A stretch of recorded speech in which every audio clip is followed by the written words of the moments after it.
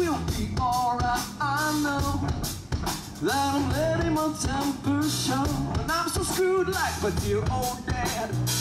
I used to hate him, now it makes me sad. I know that I'm letting the bad parts go, and that I'm teaching them to grow.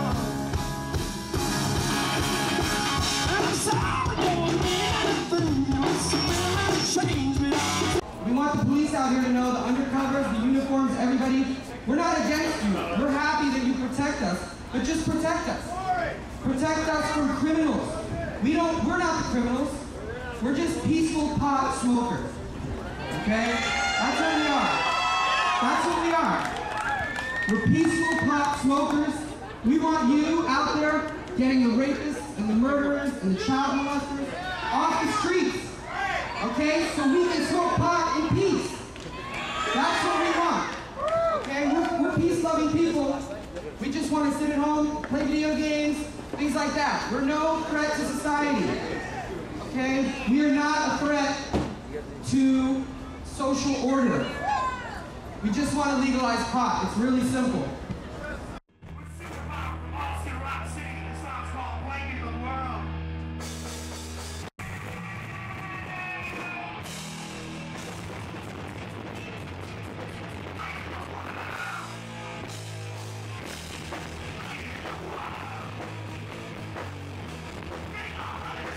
I'm going to start in on the war on drugs. I mean, it's obvious why they don't want marijuana legal.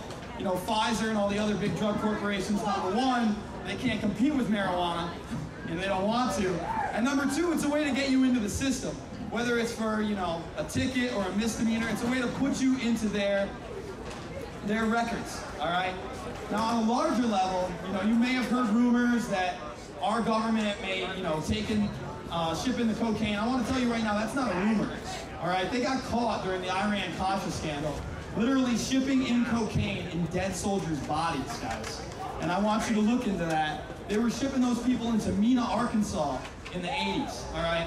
If you know who the governor was of Mena, Arkansas at the time, it was Bill Clinton, all right? It's not about right or left, you know? Clinton vacations with the Bush family. It's all about one conglomerate, all right? I gotta tell you, he doesn't. On top of that, now that we've been able to take over Afghanistan, you gotta understand 90% of the world's opium production is now out of there again. When the Taliban took over, they squelched the farmers. It was less than 5%, but as soon as the United States is in there, all of a sudden opium production is up. Best name for this planet, because this plant is a miracle plant. It truly is a miracle plant. They ready? We're going to talk some more about hemp later, but right now we bring to you Primary Others.